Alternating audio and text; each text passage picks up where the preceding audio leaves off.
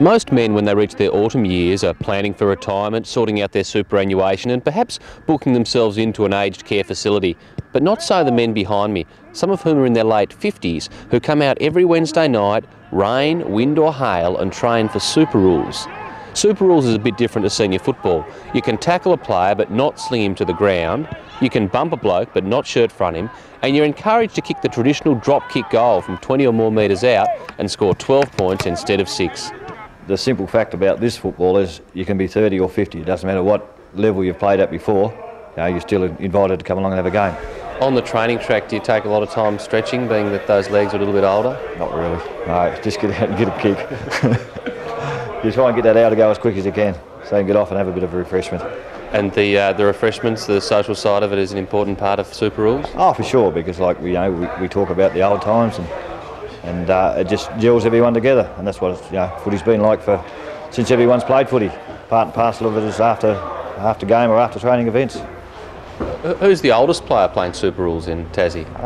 For Tassie it'd be Barry Edwards. He's I think this year if he goes to the Gold Coast will be Carnival number 18, and that's one guy that is a legend. He just started off and he just talks about we've got to be compassionate, we've got to do this, and then all of a sudden you'll get into these things like the old battles of Waterloo and things, and how they come from behind to get up and win. And as I say, like the people, the supporters from the other states, they just come to the Tassie, they flock to it. I went out on the ground with Donnie and he showed me the technique of the perfect drop kick, the angle of the ball and making sure it hits the ground before you kick it. Although the drop kick can bag you 12 points instead of 6, they aren't used too much because they do tend to spray off the side of the boot and out in the full. On the day itself I didn't see a single drop kick. I did see guys having a red hot go, and they looked as young and fit as ever before. I did notice also that Super Rules has more love in it than your average game of footy, but after 4 solid quarters those old legs do start to tire. How old can someone still play Super Rules at?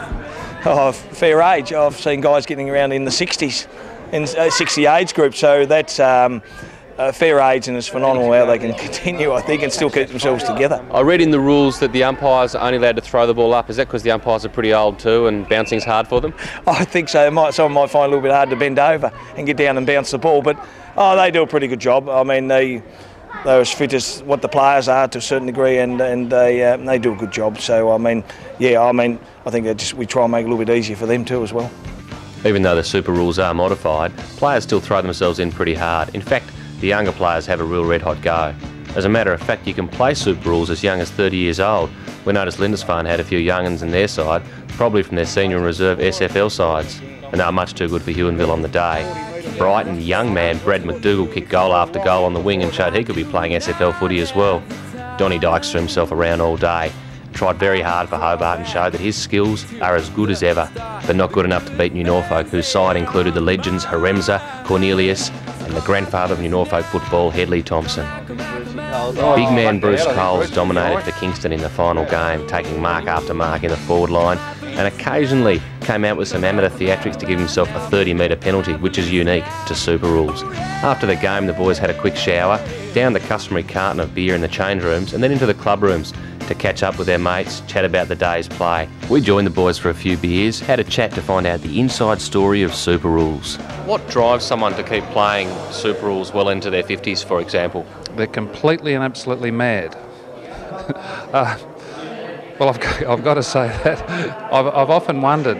I think it's just that you really love the footy, and for me today, I coach Claremont in the Southern Football League, and after footy yesterday, you go through your official business, and about 8 o'clock last night I went home and just relaxed and looked forward to today, getting out and letting off a bit of steam. And I think a lot of the people that I play against, they also are officials in football clubs and so forth, and they like to do that as well. They just like the let off a bit of steam, bit of release.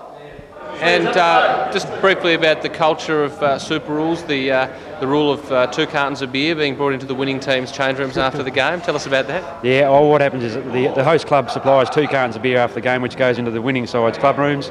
Then the losing side also come into the club rooms with the winning side and help them drink the 2 cartons, which is about a can each. So. And how long does that ritual take? It usually doesn't take very long, only a few minutes to get rid of a can of beer after a game. So yeah, it sort of keeps up the mateship between the clubs and the players. And tell us about that social side of the game, the carton of beer that comes into the dressing room after the game. Do the umpires also get a carton of beer to go through? No, they don't get a carton of beer. They've got to go in with the players, which is I don't mind, but some of the umpires do. But I go into the change room to the winning side for the carton of beer, and I grab my one or two. That's exactly right. I was just talking to a chap over there, having a beer after the game, and he said he started playing football now, hasn't played since school, and he's 47. You'll be playing indefinitely? No, I wouldn't be saying that at all. Just as long as my body will keep going, I'll keep having a bit of fun. What's the thing you love most about footy? Your friendship. You know, there's a lot of guys that I've played against in previous years, and they are now playing in this competition, and every week you get to see them, and also you meet new guys, a lot of new blokes from up the coast that you wouldn't have seen, but being involved with Super Rules for the last 9 years, I've met a lot of good guys. It's a magnificent thing to be involved with. You know, the friendships you make, they're everlasting. Super friendships? Oh, certainly are.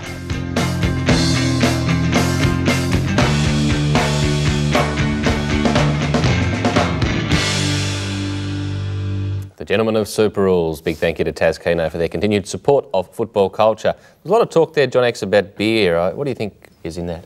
Beer. I think it's a big part of Super Rules football. I think it's all about beer and elderly, hairy men together, sweating, spitting, Alzheimer's. It's got you excited, hasn't it? Yeah, it has too. It's something to look forward to in about 30 years' time for me, I think. Have you ever done a drop kick? I think I have, back in my primary school days when it was popular to actually drop kick the ball. Oh, yeah. Have you ever met a drop kick? Short of the two people on the panel with me, David. No, not really. Well, thanks very much for that. Big thank you to Arocka Libra and the Robinsons for the music and football culture. Stoney? Just like to thank Mark Sinnott and the Hugh Super Rules and all the Super Rules guys. The association has been fantastic. And Dave, I'm not hairy, but I'm big, and there's hope for me yet. So I'll leave it at that. Yeah, well, maybe we'll be having a crack later in the year and joining the boys in the showers and in the club rooms after the game. After the break, football development.